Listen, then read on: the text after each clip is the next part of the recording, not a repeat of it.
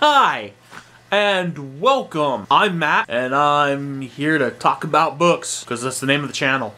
Matt Reviews Books. Now, if you're new here, this is not about new books. There's a segment of books that I just don't see being talked about. And they get reviewed when they're first released, and then 40 years later, what does anybody know? They're just books, and you have to hear about them by word of mouth. So here I am, trying to rectify this terrible injustice. So this week, we're talking about an oldie but a goodie. This week, we're talking about fantasy, high fantasy, epic fantasy, sword and sorcery kind of stuff. And that is David Eddings' Pawn of Prophecy.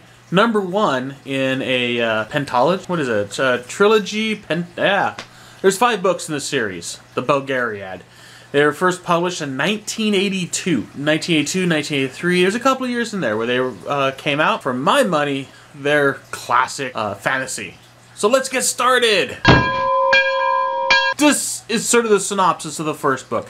I could do all of the books, but let's just stick with the first book. Okay? Let's get our format down and stick to it. So we got a boy who is... yeah, I think at the start of the story, he's probably 9, 10 years old. And he's being raised by his aunt, apparently, Garion. That's our protagonist here. His parents are dead, being raised by his aunt. And she is a cook in a kitchen, obviously. She's a cook on a farm. And the boy is illiterate. He is just one of the kids.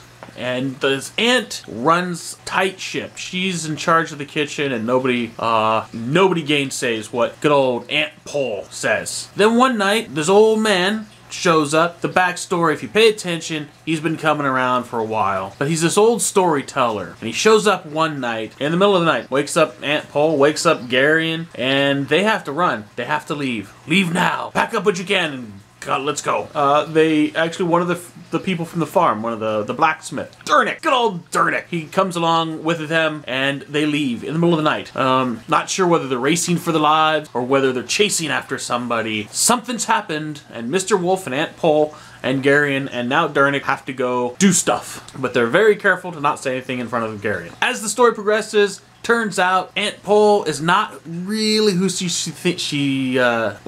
not who she says she is, but who Garion thinks she is. And neither is Mr. Wolf. Mr. Wolf is not the guy who Garion thinks he is. This is where we start moving toward something. Thoughts!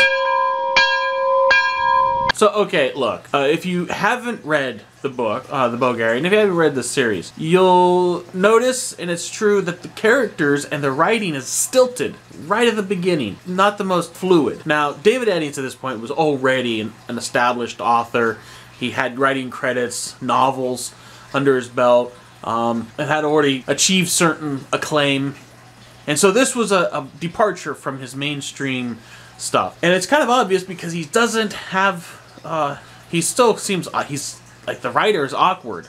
Eddings doesn't seem to be real comfortable yet with the description of his world and the characters, and so they're a little bit cardboardy, a little stiff. But he loosens up as the narrative progresses. From the beginning of the book to the end of the book, by the end of the book, he's starting to flow. He's into it. And look, this is also, to truth be told, it's genre, right? It's high fantasy, which is not bad. That means you know that there's a structure, there's a specific structure that you're going to look for, and it's how Eddings, in this case, executes that structure. What does he fill in? All the spaces of the reluctant hero going on an adventure. And that is where he does this really well. Eddings is already a journeyman writer by this point, a journeyman author. He knows how to write a story. And yeah, you could probably read the book, Pawn of Prophecy, on an airplane flight. It has to be a long airplane flight, you know, but if you got add in layovers, recommendation.